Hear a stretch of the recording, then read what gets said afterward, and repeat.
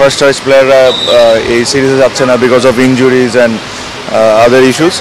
তো আমার কাছে মনে হয় এই সিরিজটা উইল চ্যালেঞ্জ আস আ লট। আর শ্রীলঙ্কায় ওদের হোম কন্ডিশনে is going to B tough, but আমরা এর আগের সিরিজগুলোও দেখেছি যে we have done well that.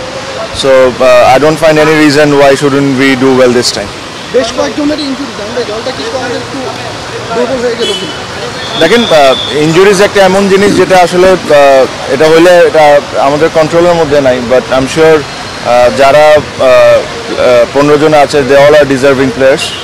I am sure যাদের অপরচুনিটি আসবে তারা যদি মেক শিওর করে যে দে take the opportunity with the both hands and win a game for the Bangladesh cricket team, that is more important. World কাপে আপনি একটা bat পিচে মজুদ ছিলেন, এটা কি আপনার জন্য কি আলাদা কোনো? দেখেন না, হ্যাঁ, যে ধরনের আমি আশা করেছিলাম ওয়ার্ল্ড কাপে খেলার, সত্যি কথা বলতে ওরকম আমি যে স্ট্যান্ডার্ড নিজের প্রতি মেনটেন করি ওভাবে করে আমি খেলতে পারি নাই। বাট এটা it's cricket, it's part of life. এটা নিয়ে যদি আমি সারাদিন চিন্তা করি it's just going to hurt me.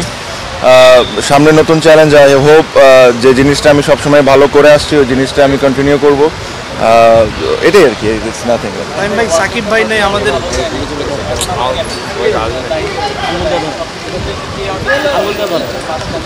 দেখেন এটা ওইভাবে করে চিন্তা করলে হয়তোবা, বাট আমি এভাবে করে চিন্তা করি না আসলে। সত্যি কথা যেটা বললাম যে কোনো কিছু খারাপ হলে ওটা নিয়ে যদি আপনি সারাদিন ভাবতে থাকেন এটা আপনার জন্য ক্ষতিকর। So you have to keep on looking forward, keep on looking for the positives.